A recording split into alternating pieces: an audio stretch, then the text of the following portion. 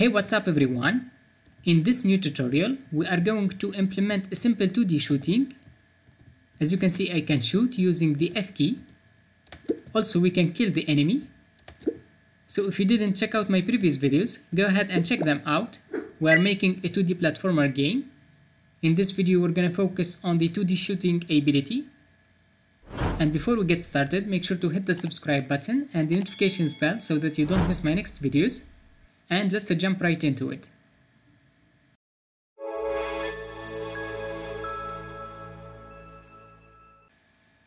So this is what we left off from the previous videos. We've created this simple 2D character and we can move using the arrow keys.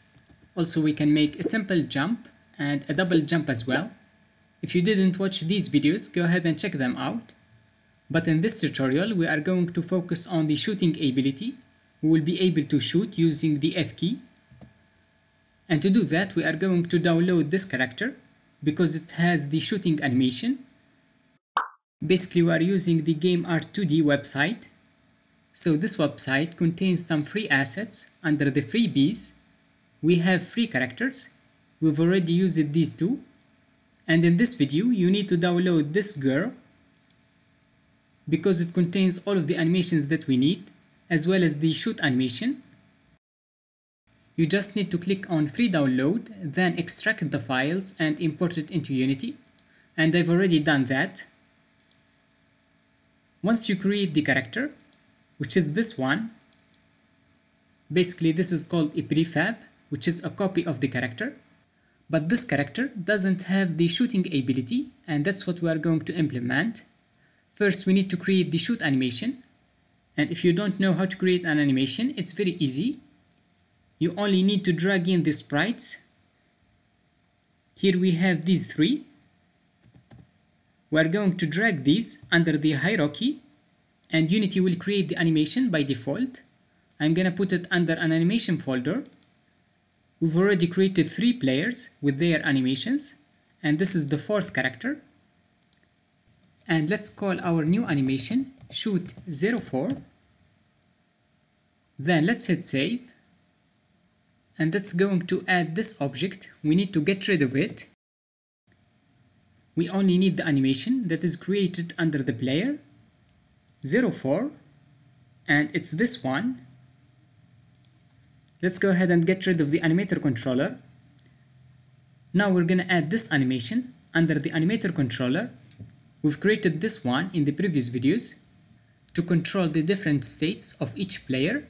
By default, he's idle, we can run, jump, and so on. And to add the shoot ability, we need to drag in the animation under the animator window, and we need to create a transition. Basically, our player can shoot whenever he's idle, run, or jumping. That's why I'm gonna make a transition from any state to the shoot state or the shooting animation. So these are called states, and the animation is under this motion field. We have shoot 04. Anyway, we need to transition from any of these states to the shoot state whenever we click on the F key. And to control this transition, we can add conditions. If you go all the way down, you see that we have this conditions section. Basically, I'm going to create a parameter to control this transition using this plus icon. Let's add a boolean and let's call it shoot. Then we're going to select the transition and add the condition shoot, then true. Whenever we set this boolean to true, our player will transition from any state to the shoot state. After that, we need to go back using make transition, and I'm gonna make transition to the idle state. And here you don't need to add a condition.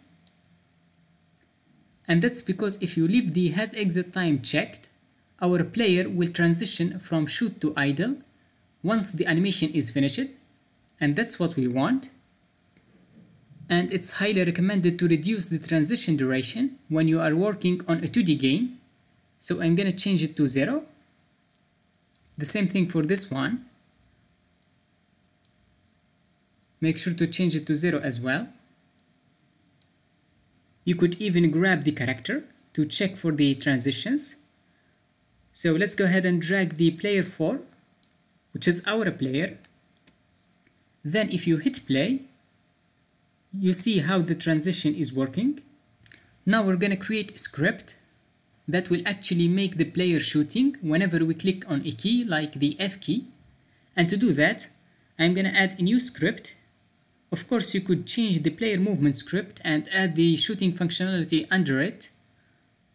But I'm going to create a separate script that is responsible for the shooting ability. Under the player folder, let's right click, create, C# script, and let's call it player shooting or player shoot.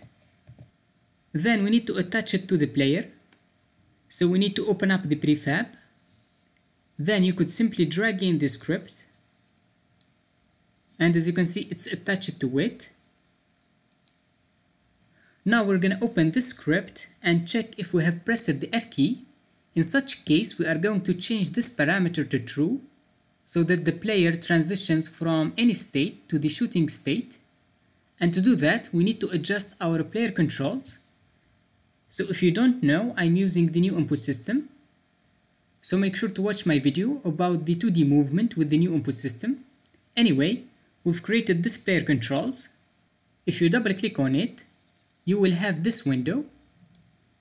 And we've already added 2 actions, one to move the player and another one to jump. And the same thing, if we want to check if we have pressed a key to shoot, we need to add an action using this plus icon. Then we can give it a name like shoot. Then we need to set the binding, which is the trigger for the action. In order to shoot, we are going to use the F key on the keyboard. And to set that, we need to select this no binding. And under the properties tab, we can set the key. Of course, you could search for it like F key on the keyboard, or you could listen and hit the F key. As you can see, it pops up. We can select it. Now we can open our script and check if we have pressed the F key using this shoot action. But before that, make sure that the interaction is set to press only.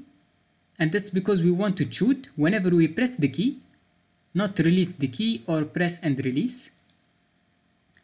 So let's open it up. First, I'm going to delete the start and update methods. And we need to create an instance of the player controls. Basically, whenever you create a player controls input asset using the new input system, Unity creates this player controls class. We need to create an instance out of it. And to do that, it's very easy. But first, make sure to save the asset. Each time you change the player controls, make sure to save it. Then let's go back to our script. And we need to add the type, which is player controls. And let's call it controls. Then I'm going to use the awake function, which is basically like the start function, but it's called just before. That's why we use it to set up some variables like the player controls. Basically, we need to initialize it using controls equals new player controls. And that's how we can create an instance of the player controls. After that, we need to enable it using controls.enable. Now we can access the shoot action using controls.land. If you don't know what is land, it is the action map which contains all of the actions like the shoot one.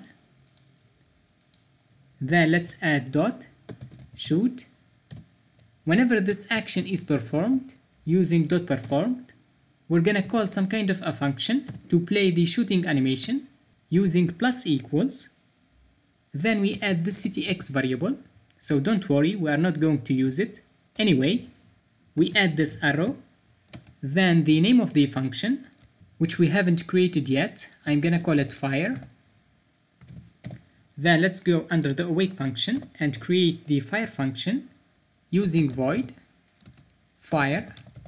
And under these curly braces, we're gonna access the animator controller so that we can switch to the shoot animation by changing the shoot boolean. If we change this parameter to true, our player will switch to the shoot state or the shooting animation. But I think we will get a problem with the boolean. If you change it to true, our player always transitions to the shoot animation. That's why I'm gonna use a trigger. Let's get rid of this one using delete. Then let's create a trigger. I'm gonna call it shoot as well. And instead of using the shoot boolean, let's use the shoot trigger. Whenever we set this trigger, our player will transition to the shoot animation. But first of all, we need to add a reference to the animator controller using public animator, and let's call it animator as well. We're gonna reference this animator from the inspector. Then we can access the trigger using animator.setTrigger. Make sure to pass in the right name, which is shoot. And that's pretty much it. Let's test the code. And don't forget to reference the animator component, which is this animator. So let's drag it under this animator variable. Then let's hit play. And there you go. Now if I hit the F key, we can shoot. But we didn't add the bullet yet. We are going to instantiate a bullet. Then we're going to apply physics to it to move forward. And to do that, it's very easy. Let's add a simple 2D object using right click, 2D object, and I'm gonna use a sprite like a capsule. Then let's call it bullet. I'm gonna reset the transform.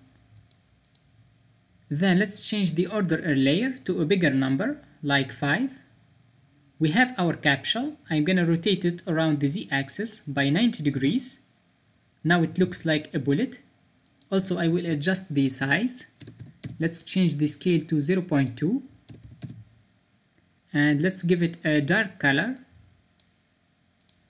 And this is our bullet. We need to create a prefab out of it so that we can instantiate it. And to do that, we only need to drag the bullet under the prefabs folder, and we can get rid of this one because we have a copy of this bullet. Then let's open up our script again and let's add a reference to the bullet using public game object, and let's call it bullet. Then we can instantiate it once we fire using the instantiate method. We give it the bullet object, and the second parameter is the position of the object.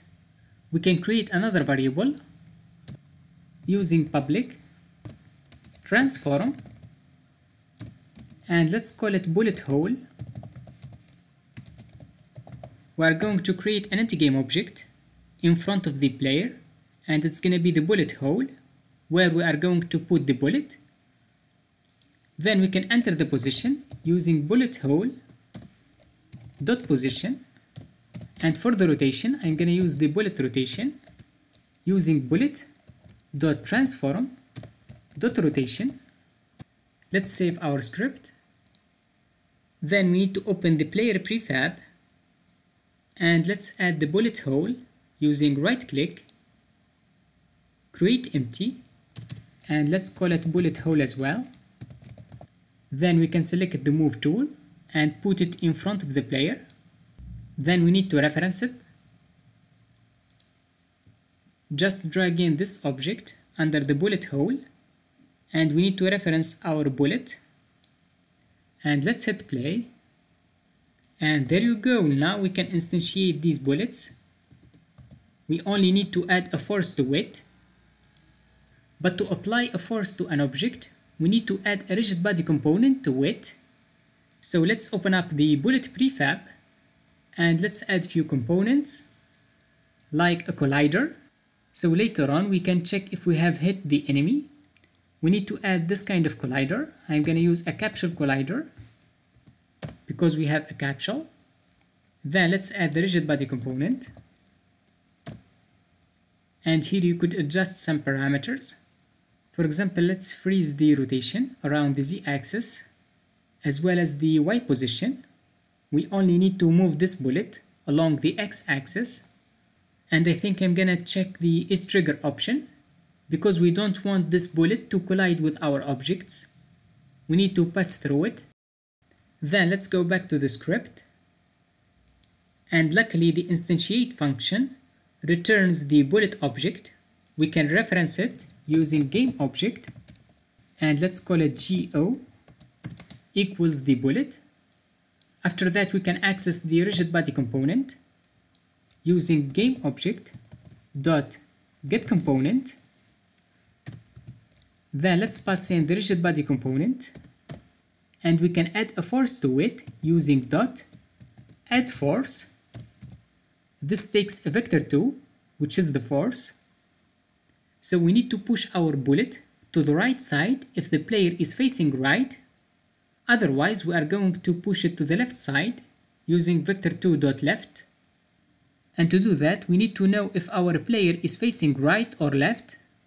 And we've already added this parameter under the player movement. As you can see, we have this boolean is facing right. Make sure it is set to public so that we can access it from this script. And let's cut this line of code and add an if statement. Then we need to access the player movement script that contains the boolean using get component, player movement. Then we can add dot is facing right. In such case, we are going to push the bullet to the right side using vector 2 dot right, and let's multiply it by a force like 200. You could also create a variable for it.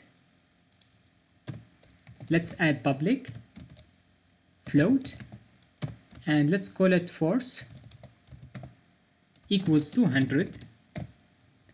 Then let's use our variable instead. But otherwise, that means that the player is facing the left direction. We're gonna push the bullet to the left side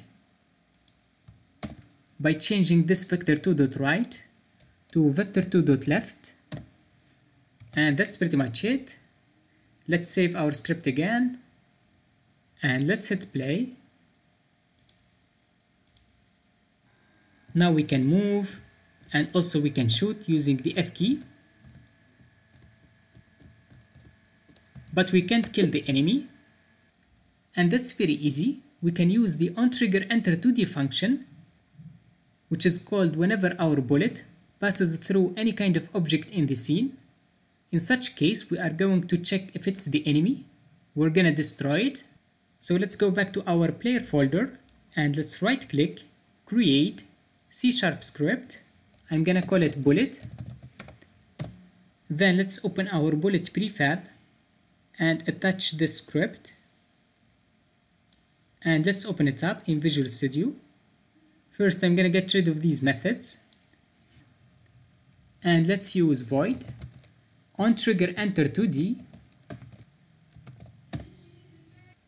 This takes a collider 2D variable. Let's call it collision. Then we can check if it's the enemy using if collision dot tag the enemy tag. In such case, we're gonna destroy it using destroy collision dot game object. Also, we need to destroy the bullet as well. So make sure to add these curly braces because we have more than one line of code. Using destroy game object,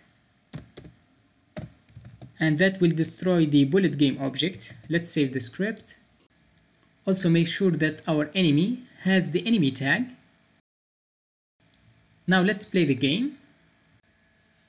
And there you go, we've added a simple shooting system. So I hope you enjoyed this video. If you have any question or comment, make sure to write it under the comment section down below. Also, don't forget to subscribe to my YouTube channel and hit the bell icon. And I will see you in the next one.